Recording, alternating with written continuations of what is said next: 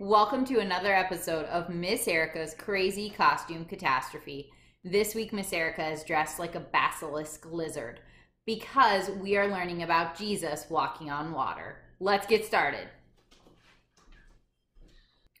Kids, this week I want you to read Mark 6 with your mom and dad. When you're reading it, you might think, hey, I think we've read this before.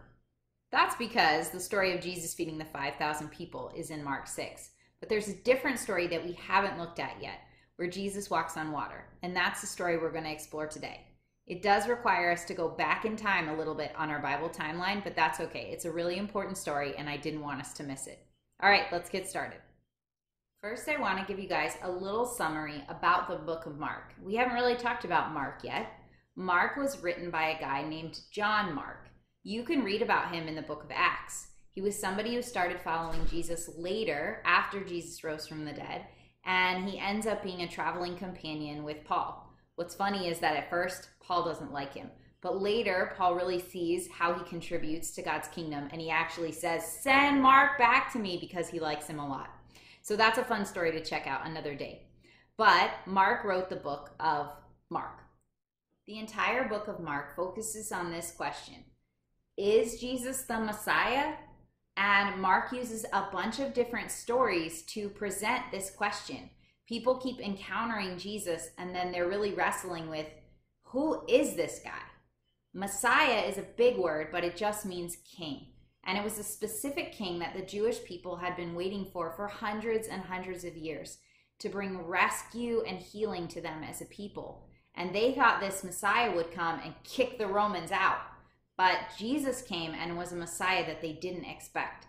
And so this question of, is Jesus the Messiah, is all throughout the book of Mark. The story we're looking at today takes place immediately after Jesus feeds the 5,000. I got my friend Noelle to read to us from Mark 6. Take it away, Noelle. Mark chapter 6, verses 45 to 52. Immediately he made his disciples get into the boat and go before him to the other side of Bethsaida, while he dismissed the crowd. And after he had taken leave of them, he went up on the mountain to pray. And when evening came, the boat was out on the sea, and he was alone on the land. And he saw that they were making headway painfully, for the wind was against them. And about the fourth watch of the night he came to them, walking on the sea. He meant to pass by them, but when they saw him walking on the sea, they thought it was a ghost, and cried out. For they all saw him and were terrified. But immediately he spoke to them and said, take heart, it is I, do not be afraid. And he got into the boat with them, and the wind ceased, and they were utterly astounded, for they did not understand about the loaves, but their hearts were hardened. Thanks, Noelle. You did a great job. I want to focus on what Jesus says to the disciples. Remember, Jesus has sent the disciples out in the boat, and he doesn't go with them. He goes up on a mountain to pray. But the disciples are out there in the middle of the Sea of Galilee. They have no idea where Jesus is. And there's this huge wind coming, and it's actually tossing the waves around, making it really hard to row or go anywhere. And they've just been out there struggling all night. The Bible says it's the middle of the night, probably like 4 or 5 a.m., and it's dark everywhere, and the disciples are getting really scared. They have no idea where Jesus is, and they don't know what he's up to.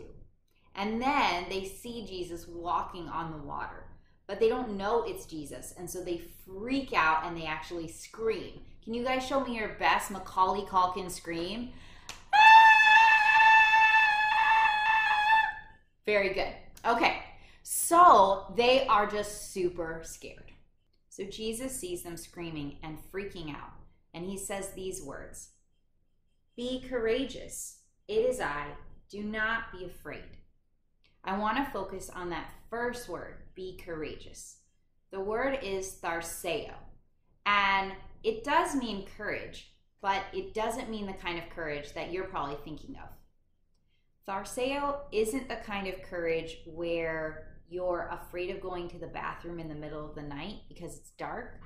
but your mom tells you, it's okay, just run in there and turn on the light. And so that's what you do. You wake up at 3 a.m. because you have to go potty, and you're just suck it up and you run in there and you turn on the light and it's okay. That's not tharseo. That is a kind of courage, but that's not what tharseo means. Tharseo is a kind of courage where God gives courage to you. He puts it in your heart and then it oozes out to all of the rest of you. And so it's a kind of courage where you have to get it from God. He puts it deep inside your heart, and then you let it seep or spread to all of you. Tharseo is living out something on the outside that God is producing in you on the inside. The disciples were in a scary situation. They didn't know where Jesus was or what he was doing. But Jesus wants them to remember that he wants to give them his courage, his faith, his boldness, and let it seep and ooze and spread out of them into all other situations. You see, Jesus knew that soon he was going to die and raise from the dead and then go back up into the sky. And he knew that these same disciples sitting in the boat were going to experience much scarier situations. And he wanted them to remember that he was going to produce courage in them. He was going to give it to them through his Spirit. And then they would need that courage as they went out into all the world. They would need to let God's courage that he had given them ooze and spread into all of them as they went out and proclaimed his good news. We are in scary situations too. Jesus has big plans for you and me, but some of them might be scary. Sometimes we're not going to know where Jesus is or what he's doing. Maybe some of you feel like that right now. We're in the middle of a pandemic, but God is still on the move. And he still has plans for you and me. He is still sending us out into situations that might seem scary or frightening. But I want us to remember that Jesus is also promising to produce courage in us, to give us his courage through his Spirit, to put it deep inside of us and then let it spread out to all of who we are, so that everywhere we go, we have Jesus's courage living out through us. Remember, Jesus wants to produce on the outside what he is producing on the inside of you. He wants you to live out of his boldness, his courage, his faith, because he is producing those things inside of you. This week, I want you to spend some time with Jesus and just tell him how you feel, especially about things that you're afraid of. You can be really honest with Jesus and tell him exactly what you're afraid of. He won't laugh at you. Nothing is too silly or embarrassing for you to tell to Jesus. Ask Jesus to give you his courage and give him permission to create God's boldness in you.